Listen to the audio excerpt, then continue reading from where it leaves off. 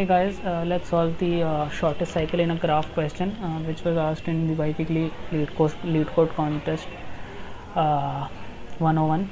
So this says there is a bi-directional graph with n vertices level from 0 to n minus 1. The edges are represented and there every vertex there is connected by at most one edge, so there can be no edge also, and no vertex has edge to itself.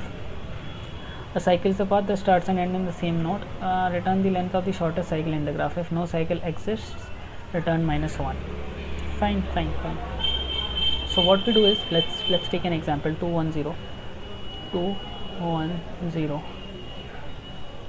6 3 5 4. Okay.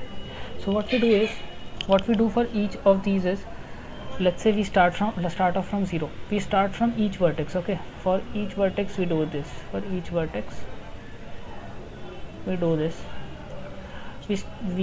We set everyone's parents to -1, everyone's parent to -1, and everyone's distance to some infinity.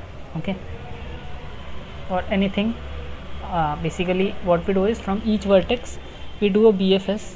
Okay, and if that node is unreached till now, we store it as a distance of parent plus 1, that it is obviously at a distance of parent plus 1, it is at a distance of parent plus 1. And if they are already reached, let's take an example. I'll tell you how I do it. Let's say we start from 0. Okay, we start from 0, so basically this is a parent of -1 and a distance of 0. Now we go to, let's say, 2, so this is a parent of 0, we are coming from 0, so, and distance of 1. Similarly, as we are doing BFS, this is a parent of 0 and distance of 1, right? Okay, well and good, fine. So that is what we have done in this case. And what happens is, let's say we have done and we have pushed this also, right? So now when we come across this, like obviously this is visited, right? This is visited, but we don't really care about visited exactly. What we do is, we care about the distance, because we are not maintaining any visited. Okay, what we care about is if like through distance we can know if it is visited or not, right? Because we are initializing. Okay, through parent we can know, or through distance also we can know, as we are setting it to infinity. So through distance we can know if it is visited or not. If it is not visited, then we visit it and store it as +1 of the parent's distance. Okay, distance of parent +1 we store. And if that is not the case, then what we do, if this is a parent of something and this is a parent of something, basically let's say we are at this edge. Okay, we are at this edge.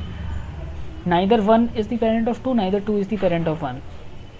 Neither 1 is parent of 2 and neither 2 is parent of 1 directly implies that there is a loop, right?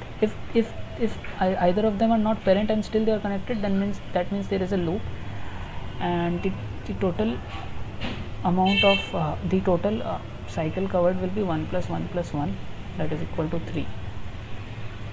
So let's say our this was 6 3 4 5. Fine. So let's say we start is at a parent of -1, distance 0. So we get 6 is their parent, 1 is the distance, 6 is its parents, distance 1. Now we do a PFS from this. So 3 is its parent, distance is 2. Okay, and now we do another one. We do another PFS from here, and we see that okay, both of them are not parent of each other. Neither 5 is the parent of 4, neither 4 is parent of 5, right? And still they are connected. That confirms a loop. And if you see through maths, you can see that the distance of both of these sum +1, because the distance of this is this, distance of this is this, right? This and this. So what will be the loop, or what will be the length of the loop? This plus this plus this, that is 4. So that is how we are getting the answer for each type of each type. So you can see the code over here. If you want, you can take a screenshot. So that is how we solve this question. I hope you like the video. Let's meet in the next one.